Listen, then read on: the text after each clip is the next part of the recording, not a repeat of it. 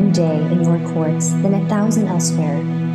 I would rather be a doorkeeper in the house of my God than dwell in the tents of the wicked. For the Lord God is a sun and shield. The Lord bestows favor and honor. No good thing does he withhold from those whose walk is blameless. Lord Almighty, blessed is the one who trusts in you. How lovely is your dwelling place, O Lord Almighty. For my soul longs and even faints for you.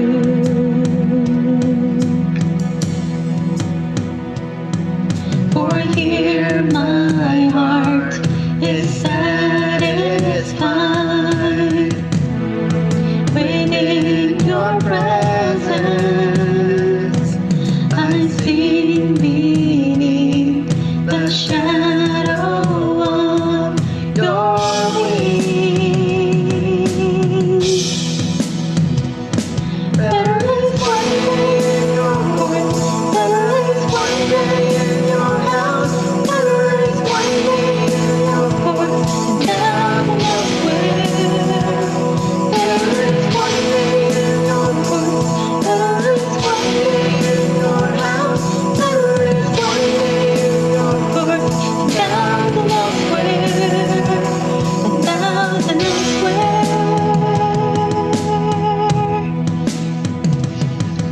One thing I ask, and I would seek to see your beauty, to find you in the place your glory dwells.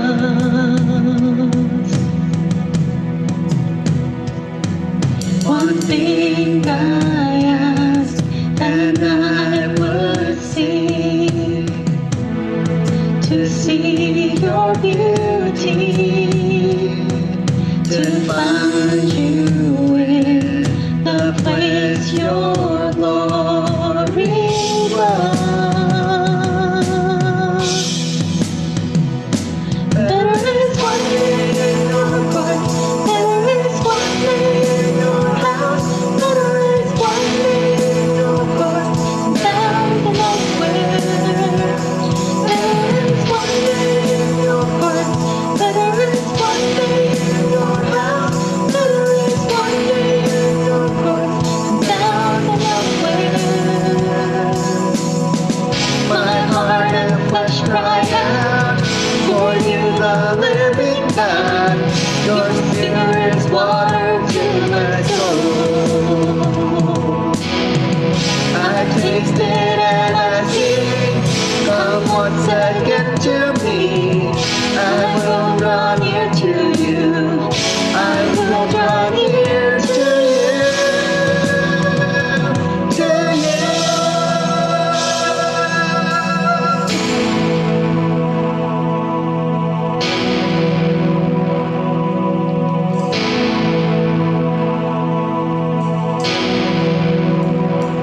There is one day, there is one day, there is one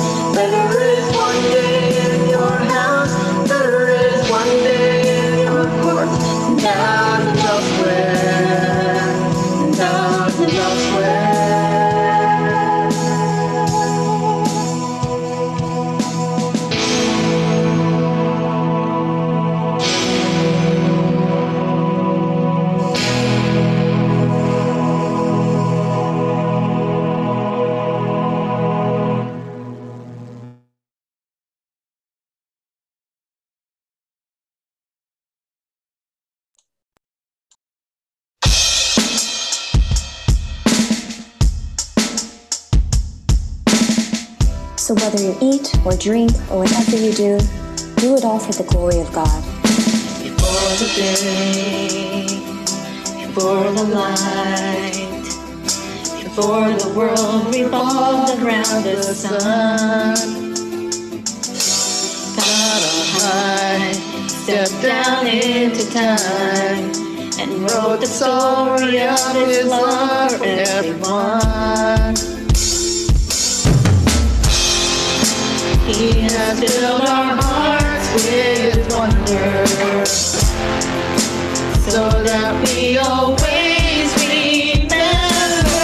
You and I are made to worship. You and I are called to love. You and I are forgiven and free. You and I embrace surrender. You and I choose to believe that you and I will see who we were meant to be.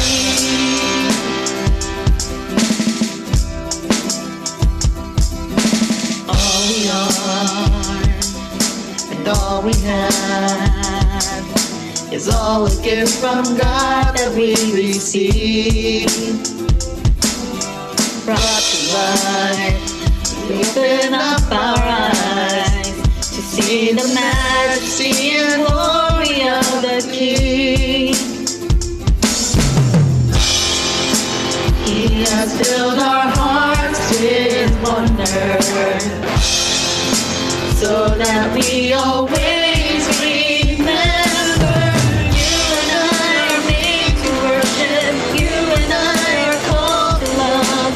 You and I are forgiven and free. You and I embrace surrender. You and I choose to believe. You and I will see who we were meant to be. Even the rocks cry out, even the heavens shout at the sound of His holy name. So let every voice sing out, let every knee bow down. His worthy of all our praise. You and I are made to worship. You and I are called to love. You and I are forgiven and free. With you and I embrace surrender. You and I choose to believe. You and I will see. You and I will see. You and I are made to worship. You and I are called to love. You and I are forgiven and free. You and I embrace surrender. You and I choose to believe. You and I will see. We were meant to be. We were meant to be.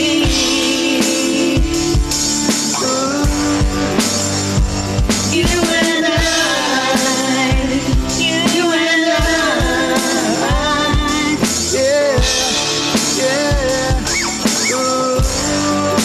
We were meant to be.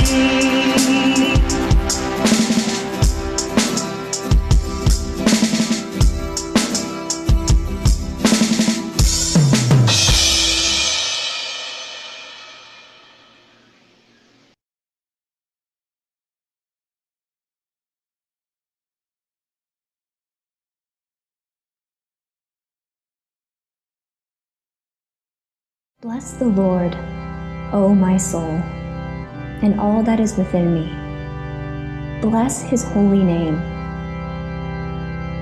Bless the Lord, O my soul, and forget not all His benefits, who forgives all your iniquity, who heals all your diseases, who redeems your life from the pit, who crowns you with steadfast love and mercy, who satisfies you with good so that your youth is renewed like the eagles. Bless the Lord, oh my soul, oh my soul, worship His holy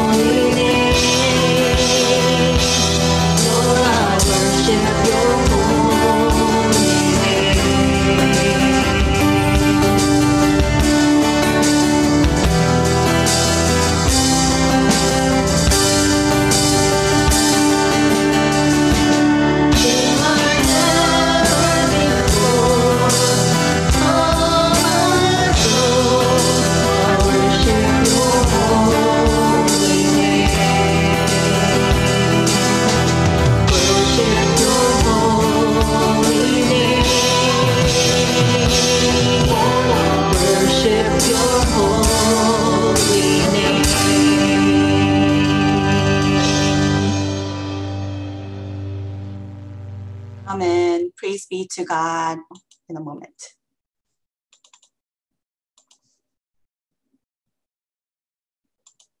Harry, can you unmute yourself and please share with us the scripture reading for the day?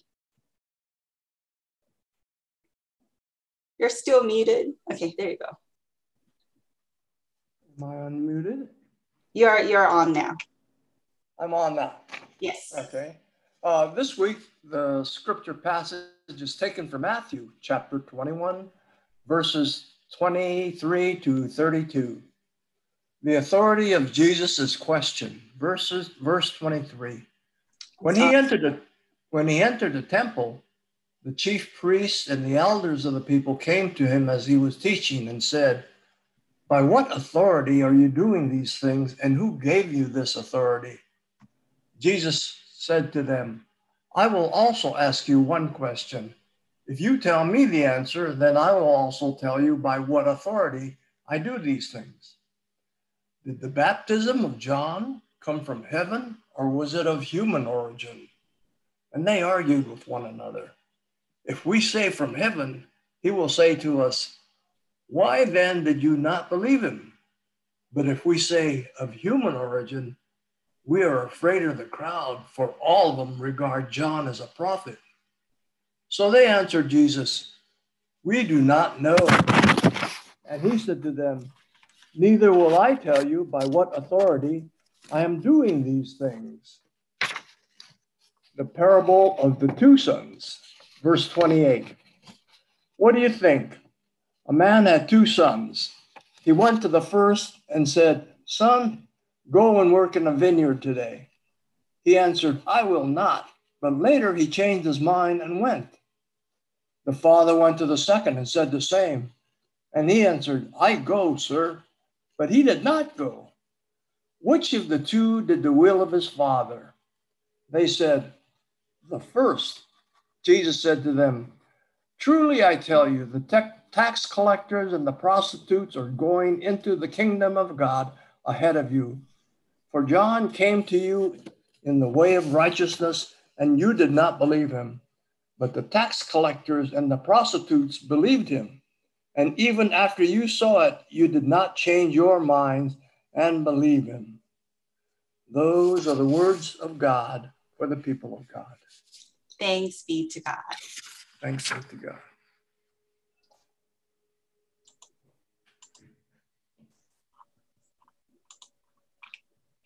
Would you please pray with me? May the words of my mouth and the meditation of our hearts be acceptable in your sight, our rock and our redeemer. Amen. Amen. Once there was a man who owned an auto parts store. The business was going quite well, but the manager's work was kind of questionable. There were even suspicions that he was stealing. The owner had 2 children living in the capital. On a long holiday, when the children came home, the man called his eldest son and asked him, "Son, take care of the store for me. I need a manager that I can trust." The son promptly replied to his father, "Of course, Dad, that's what I would like to do. I'm going to take over the store someday." However, he went back to the city. He went on and on doing what he likes to do and never came back to take over the business. The father then went to speak to the younger son, asking, "Son, would you please take care of my store?" However, the son immediately said to him, "Oh God, I don't want to take care of the store, father. That kind of business is so not for me. I prefer to stay where I am in the capital." The father did not force any of his children to do anything. He made the invitation, but respected their decision. Well, later he received a call. It was the younger son saying that he was coming back to help his father with the store. The son obviously had thought long and hard and decided to do what his father had asked him to do. Well, as you can tell, this is a modern version of the parable of the two sons told by Jesus. It is a portrait of the relationship between parents and children, between God and God's people. In today's parable, Jesus stands before the religious leaders of his day, those people who are of good fame and good appearance, but without much inner devoutness and spirituality. The father said to his first son, "Son, go to work in the vineyard today." And the son replied, "Yes, sir." But he does not.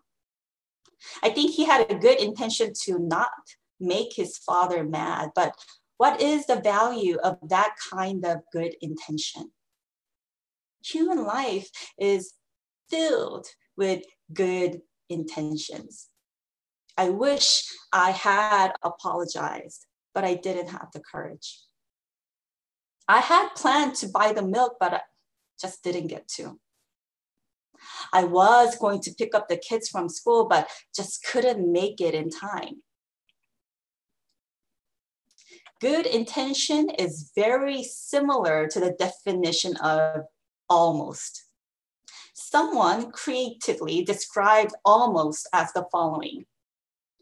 Almost is a well-known figure. He usually accompanies our daily lives. If you think about it, almost is not even halfway there. A person almost healed is still sick. When it comes to faith, the almost is fatal.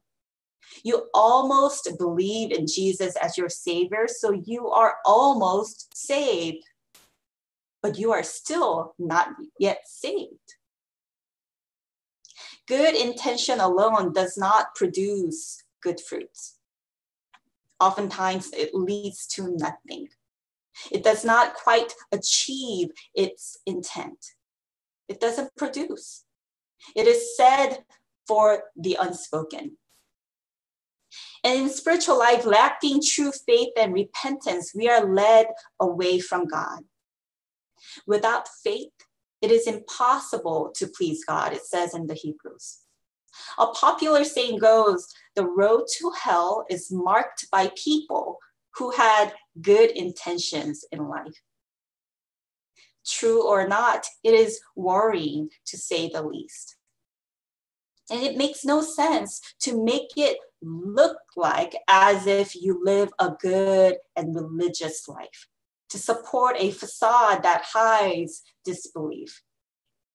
Because God sees beyond appearances. God sees through all, and God knows what's inside our hearts.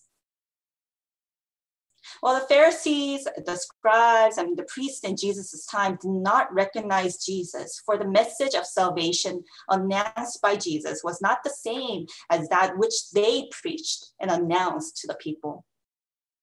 They taught salvation through works, which means in order for you to be saved, you need to do certain things.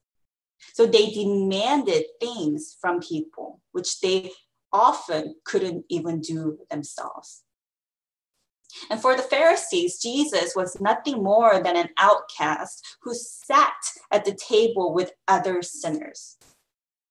For the scribes, Jesus was just a low class who didn't have a proper education.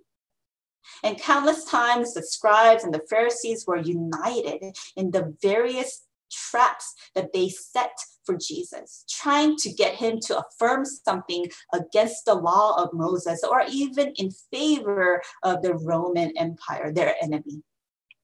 They did not accept the authority with which Jesus taught the people, calling everyone to repent. And what makes matters worse is that these were people of good standing, good fame in our society. Law-abiding, regular participants in the synagogue, offerers of sacrifices and tithes, donors of alms to the poor, practitioners of daily prayer in private and in public. They appeared to be good people who seemed religious and caring about the people and the temple.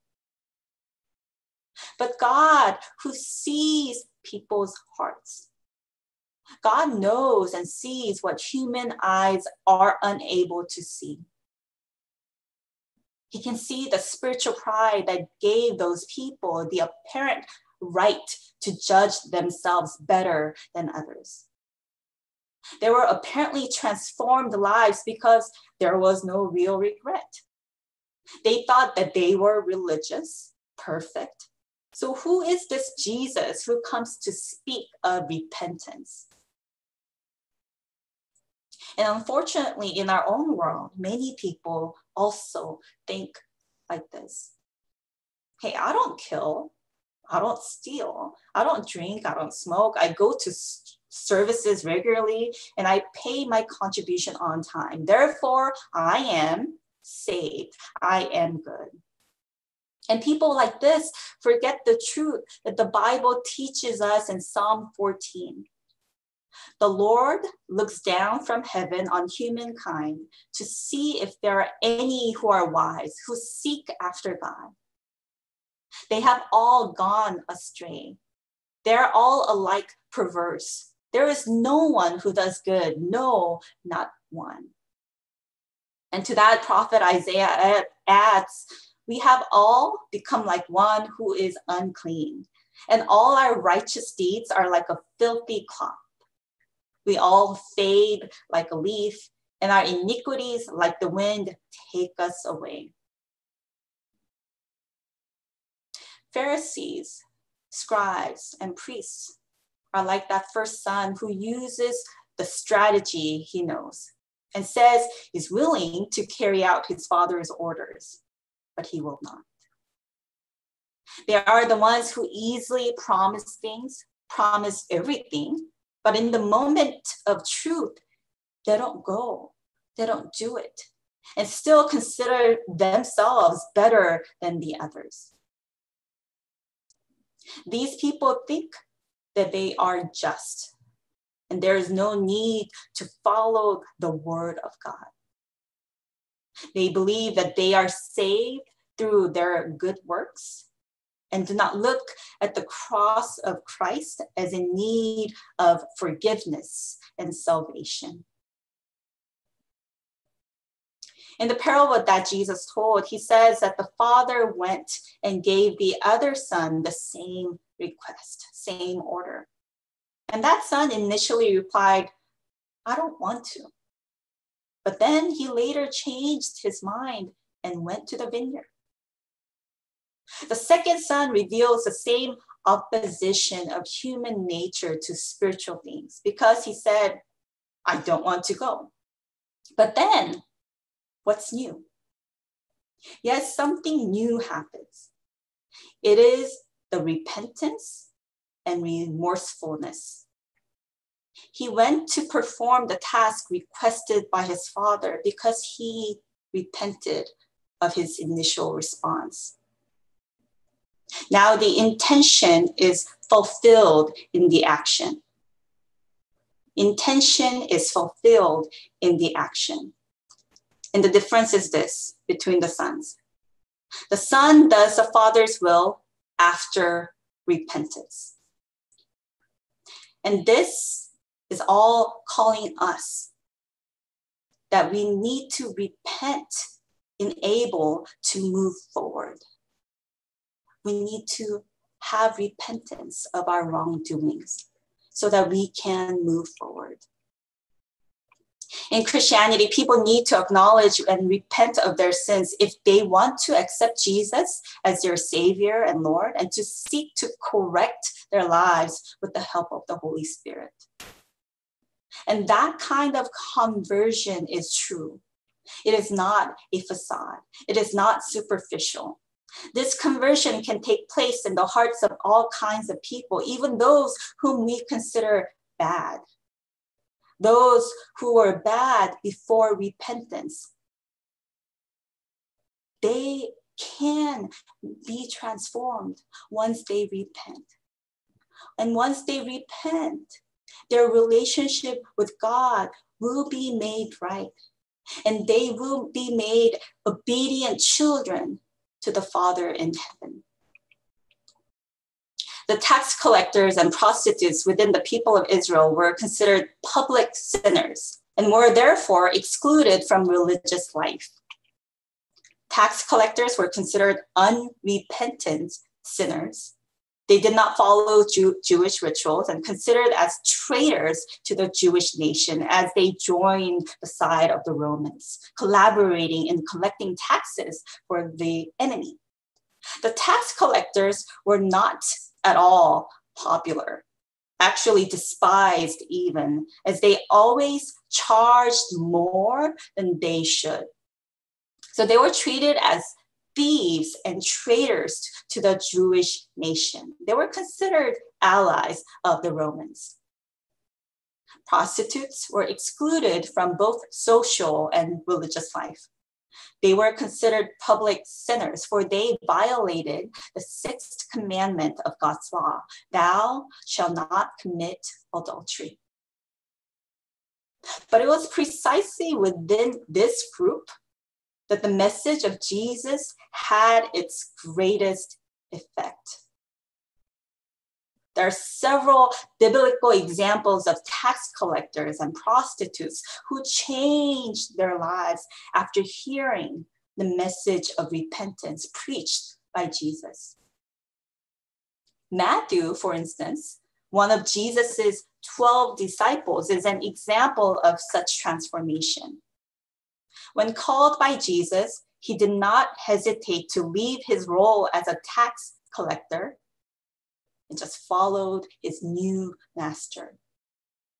Zacchaeus, another tax collector known for his short height, called by Luke as the chief tax collector, is also an example of the transforming power of Jesus's message. Jesus goes to meet him and stays at his home. And Zacchaeus, through the action of the Holy Spirit, understood that salvation was coming to him when he was considered by religious leaders to be an unforgiving and unrepentant sinner. And Zacchaeus, after meeting Jesus, totally changes his attitude, his behavior, his life.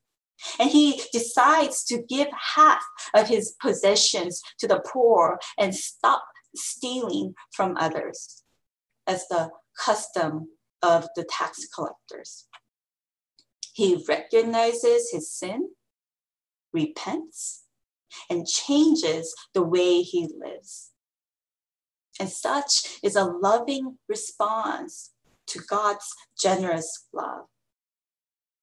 And in Luke, we have the example of a prostitute who comes to Jesus, washes his feet with her tears and kisses them. And Jesus promptly announced the forgiveness. Sister, your faith has saved you. Go in peace. Another example is the adulterous woman. This woman was about to be stoned to death because of convicted adultery. But Jesus did not condemn her, nor does he allow others to condemn her. He says, go and sin no more. Those people are similar to the son who bluntly said to his father, I don't want to follow your orders. I don't want to do what you're asking me to do. But who later repents and does his father's will. It is only by the action of the Holy Spirit in human hearts that this repentance takes place. It is the Holy Spirit who creates faith, who produces daily repentance, who creates a new heart, who transforms, who makes us renounce the devil and all his works, who makes us drown our old self by daily repentance, who makes our new self come out and appear, who makes us live and grow daily in truth and good works before God. Again, according to Jesus's parable, there are two types of children. He who says he wants to do Father's will, but ends up not doing it. And the one who says, despite saying no, later regrets and ends up doing it. And when you look at those examples, what kind of son or daughter, what kind of children are we? Has our mind been transformed by the action of the Holy Spirit? Is this transformation being experienced in our hearts, in our daily lives, in the education of our children, in the relationship between husband and wife, our co-workers, our boss and employees, other members of the society, members of the church? Or do we prefer to put on an outwardly religious life, but without true faith and repentance inwardly?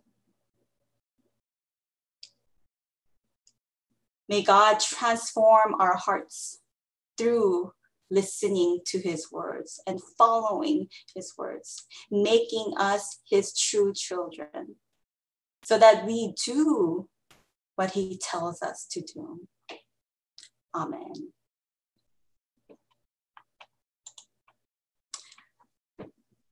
Friends, at this time, let us take a moment to give our all, our offerings, our gifts, ourselves to God in our gratitude for his mercies and grace.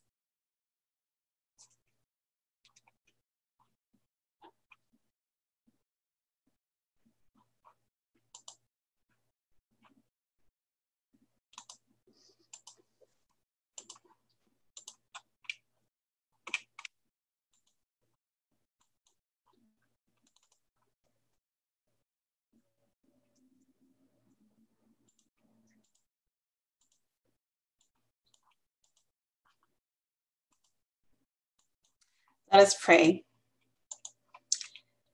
O most gracious and giving God, you have provided for us all that we need for life in this world and for life in the next. Receive now the gifts we offer for your work in this world, gifts which we offer in obedience to your will, and which we pray will result in glory being ascribed unto your name. We ask this through Christ Jesus, your Son, the promised one of long ago. Amen. Friends, let us sing. Before we get to our closing song, please unmute yourselves if you can for this part of worship. The peace of Christ be with you. And also with you. Amen. Let us sing our closing praise.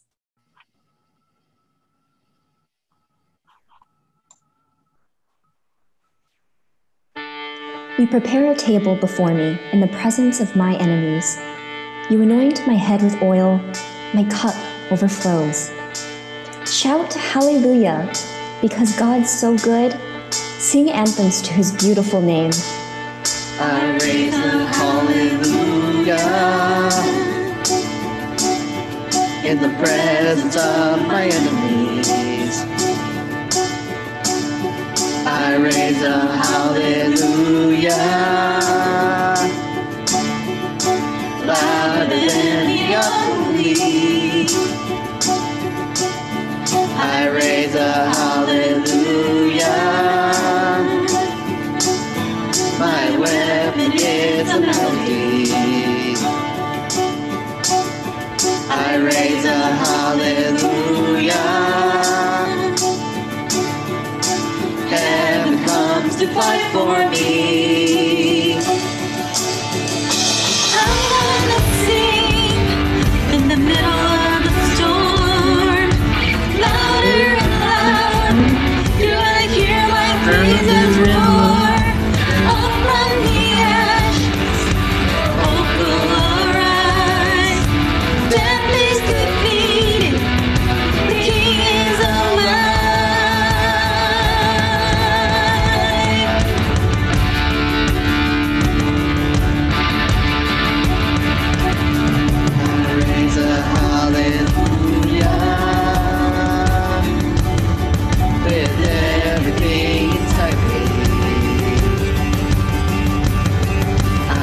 raise a hallelujah.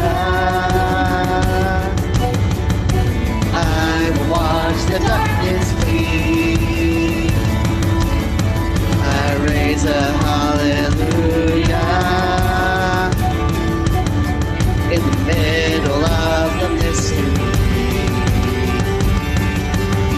I raise a hallelujah. Fear, you lost your hold on me. I'm gonna sing in the middle of the storm, louder and loud. You're gonna hear my praises roar. Hope from the ash, hope will arise. Death is defeated, the King is alive.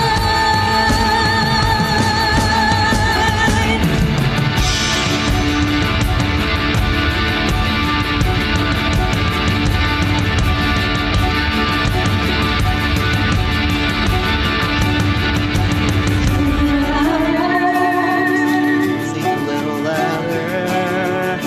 Sing a little louder. Sing a little louder. Sing a little louder. Sing a little louder. Sing a little louder. Sing a little louder. Sing a little louder. In the presence of my enemies. Sing a little louder. Louder than the unbelief. Sing a little louder. My weapon is a melody. Sing a little louder. Heaven comes to fight for me. Sing a little louder. In the presence of my enemies. Sing a little louder. Louder than the unbelief. Sing a little louder. My weapon is a melody. Sing a little louder. Heaven comes to fight for me. Sing a little louder. I'm gonna sing in the middle of a storm. Louder and louder. You're gonna hear my praises roar. Oh, from the ashes, hope will arise. Death is defeated, the King is alive. I'm gonna sing in the middle of a storm. Louder and louder, you're gonna hear my praises roar. Oh, from the ashes, hope will arise. Death is defeated, the King is alive. I raise a hallelujah. I raise a hallelujah. I raise a hallelujah. I raise a hallelujah.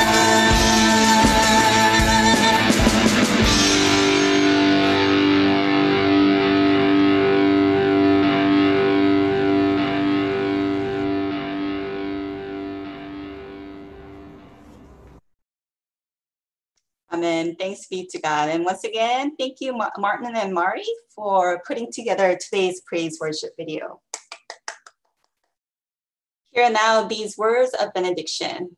Go in peace. May the grace of our Lord Jesus Christ, the love of God, and the communion of the Holy Spirit be with you all and always. Amen. Friends, this meeting room will be open for another 10 to 15 minutes. Please stay around and enjoy each other's presence and a time of fellowship.